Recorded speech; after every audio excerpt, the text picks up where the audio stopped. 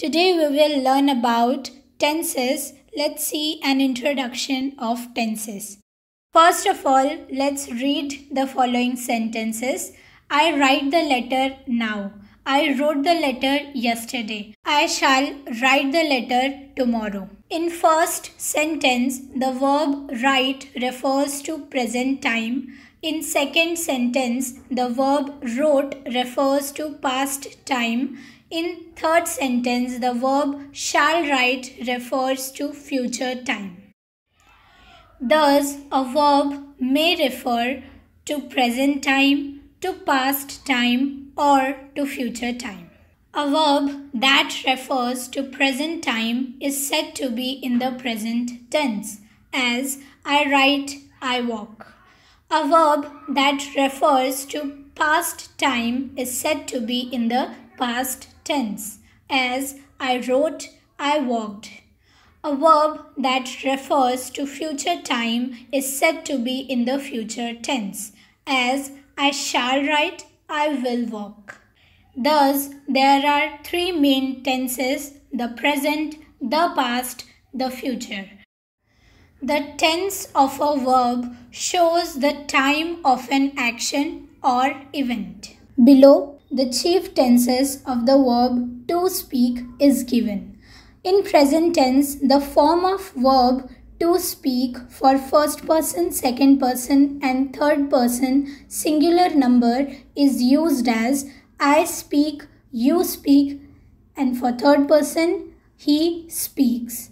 Similarly, for first person, second person, third person plural number, it is used as we speak, you speak, they speak respectively. In past tense, the form of verb to speak for first person, second person, third person singular number is used as I spoke, you spoke, he spoke. For plural number, it is we spoke, you spoke, and they spoke. In future tense, the form of verb to speak for first person, second person, third person singular number is used as I shall or will speak, you will speak, he will speak. For plural number, it is used as we shall or will speak, you will speak, they will speak.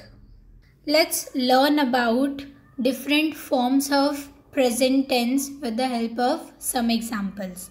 The first sentence is I speak. This is an example of simple present tense. I am speaking. The example of present continuous tense. I have spoken. The example of present perfect tense. I have been speaking. Example of present perfect continuous tense. The verbs in all of these sentences refer to the present time and are therefore said to be in the present tense. In first sentence, however, the verb shows that the action is mentioned simply without anything being said about the completeness or incompleteness of the action. In second sentence, the verb shows that the action is mentioned as incomplete or continuous, that is, as still going on. In third sentence, the verb shows that the action is mentioned as finished, complete, or perfect at the time of speaking. The tense of the verb in fourth sentence is said to be present perfect continuous because the verb shows that the action is going on continuously and not completed at this present moment.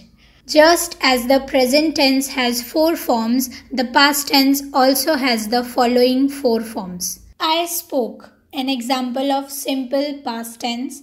I was speaking, an example of past continuous tense. I had spoken, an example of past perfect tense. I had been speaking, an example of past perfect continuous tense. Similarly, the future tense has the following 4 forms. I shall or will speak, an example of simple future tense. I shall or will be speaking. An example of future continuous tense. I shall or will have spoken. Example of future perfect tense. I shall have been speaking. An example of future perfect continuous tense. We may now define tense as that form of verb which shows the time and the state of an action or event. So as we have seen, there are 12 tenses. Let's discuss all the tenses one by one. So let's start with the very first one, that is simple present tense. So we make the simple present tense with a subject, the present form of verb and the object. With the help of some sentences, let's try to understand this. I eat a mango. You eat a mango. He eats a mango. They eat a mango. So here I, you, he and they are subject. Eat and eats is a present form of verb and a mango is an object. Here he is a third person, so we are using the SES form of verb. So let's see the second form of present tense, that is present continuous tense. So we make the present continuous tense using subject plus is, am or are plus verb in ing form plus object. Let's see some sentences. I am eating a mango. You are eating a mango. He is eating a mango. They are eating a mango. Here, I, you, he and they is a subject. We are using is, am or are with respect to the pronoun or subject we are using, and the form of verb with ing and the object, that is mango. So let's move to the third form of present tense, that is present perfect tense. So we make the present perfect tense using subject plus have or has plus third form of the verb and object. Let's see some sentences for present perfect tense. I have eaten a mango. You have eaten a mango. He has eaten a mango. They have eaten a mango. Here, I, you, he, they are subject and we have used have and has as per the pronoun or subject, and the third form of the verb eat is eaten and the object, that is mango. And we got the sentences of present perfect tense. The last form of present tense is present perfect continuous tense. So we make present perfect continuous tense using subject plus have been plus verb in ing form and the object. Let's see some sentences for this as well. I have been eating a mango. You have been eating a mango. He has been eating a mango. They have been eating a mango. Here, subject is I, you, he and they, and we have used have been or has been and the verb plus ing form, that is eating, and the object. And so we got the sentences for present perfect continuous tense.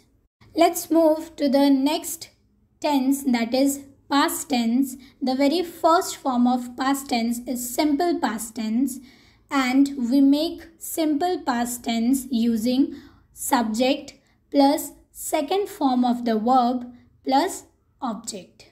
Let's see some sentences of simple past tense. I ate a mango. You ate a mango. He ate a mango. They ate a mango. Here, I, you, he, they are subject and the second form of verb eat is ate. So we are using ate here and the object is a mango. And we made the sentence of simple past tense. The next form of past tense is past continuous tense. So we make the past continuous tense using subject plus was or were plus verb in ing form and the object. Let's see some sentences. I was eating a mango. You were eating a mango. He was eating a mango. They were eating a mango. Here I, you, he and they are subject. We have used was, were with verb in ing form, that is was eating or were eating, and the object, that is mango. The third form of past tense is past perfect tense. Here we make the past perfect tense using subject plus had plus third form of the verb plus object. So let's see some sentences for past perfect tense.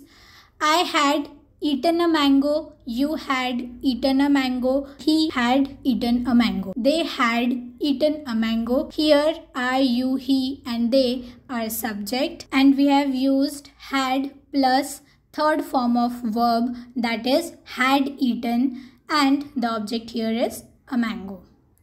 Let's see the next form of past tense, that is past perfect continuous tense. So we make the past perfect continuous tense using subject plus had been plus ing form of verb plus object. So let's see some sentences. I had been eating a mango. You had been eating a mango. He had been eating a mango. They had been eating a mango. So here you can see I, you, he, they are subject, and we have used had been with ing form of verb, that is had been eating, and the object, that is a mango. The next tense is future tense. The very first form of future tense is simple future tense. So we make the simple future tense using subject plus shall or will plus first form of the verb plus object. Let's see the sentences. I shall eat a mango. You will eat a mango. He will eat a mango. They will eat a mango.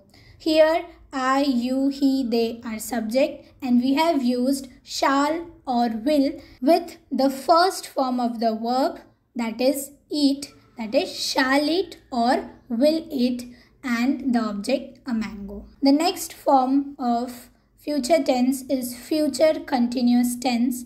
So we make future continuous tense using subject plus shall or will be plus ing form of verb plus object. So let's see some sentences. I shall be eating a mango. You will be eating a mango. He will be eating a mango. They will be eating a mango. So we have made future continuous tense using the subjects here I, you, he and they, and will be and shall be with ing form of eat, that is eating, and the object a mango. The third form of future tense is future perfect tense. So we make the future perfect tense using subject plus shall or will have plus third form of verb plus object. So let's see some sentences. I shall have eaten a mango. You will have eaten a mango. He will have eaten a mango. They will have eaten a mango. So here we are using subject I, you, he, they, and the third form of verb with shall have or will have. That is shall have eaten or will have eaten, and the object a mango. The last form of future tense is future perfect continuous tense. Here we make future perfect continuous tense using subject plus shall or will have been plus verb in ing form plus object. Let's see some sentences. I shall have been eating a mango. You will have been eating a mango. He will have been eating a mango. They will have been eating a mango. So here the subject I, you, he, they and in ing form of verb, that is eating, is used with shall have been or will have been and the object a mango. Alright, so this brings us to the end of this video, and I hope you have understood about all the 12 tenses and how to make the sentences of these tenses. Tense is one of the most important topic in English grammar, so it is very important for you to learn and understand tenses in detail.